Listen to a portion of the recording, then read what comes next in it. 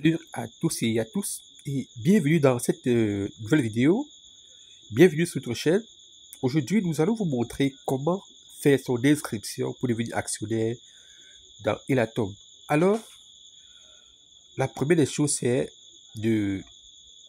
d'utiliser le lien de parrainage qui vous a été donné par la personne qui vous a montré ce merveilleux projet, ou à défaut, si c'est la première fois que vous découvrez le projet via cette vidéo, alors vous irez prendre le lien dans la description de la vidéo. Sans plus tarder, ayant déjà eu le lien de parrainage, on viendra dans un navigateur quelconque de son téléphone ou de son PC. On copie le lien et on colle dans le navigateur, comme là. Et on lance l'ouverture du site. Et on viendra cliquer sur inscription. On clique sur inscription. On met déjà son prénom. Dans notre cas, je vais mettre Denis. Denis Lacroix. Je mets Denis Lacroix. Et après, je viendrai remplir le nom de famille, là. Par exemple, je mets Téléma. Et après, si j'ai un patronyme, je le mets là. Et si je n'ai pas, je peux laisser. Je vais choisir le pays, là. Je vais choisir le pays. Par exemple, le Cameroun. Ok. Je cherche le Cameroun, là. Je mets le Cameroun. Je vais mettre un email. Je vais par exemple mettre denis@yahoo.com. Et je vais mettre un mot de passe. Alors, lorsque j'ai mis un mot de passe, je vais cliquer sur là, je mets dessus, je clique sur s'inscrire. Ok, là dans notre vidéo, on demande de mettre un numéro de téléphone. Je vais ajouter le numéro de téléphone. Là, par exemple, je vais mettre 6 75 49 31 11. Ok. Et je vais encore revenir ajouter le mot de passe. Ok. Donc, si toutes les informations sont remplies, et je rappelle ici que le mot de passe doit contenir au moins 8 caractères, avec des lettres majuscules, des caractères spéciaux également. Lorsque j'ai fini de remplir ça, je vais cliquer sur s'inscrire.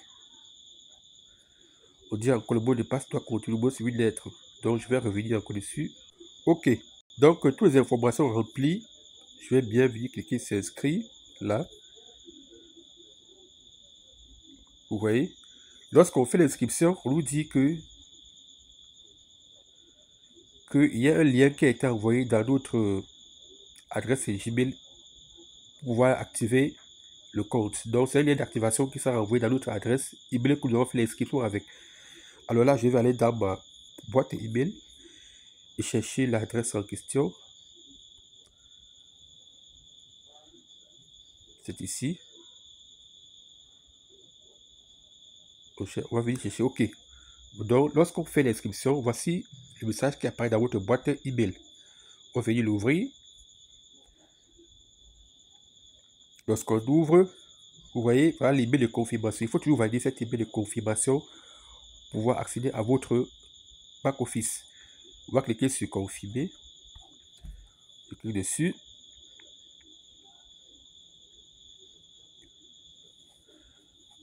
On va cliquer dessus. On patiente un peu que le lien s'active. On dit inscription réussie. Maintenant, vous pouvez accéder à votre compte en cliquant ici. On va cliquer dessus, accéder à votre compte.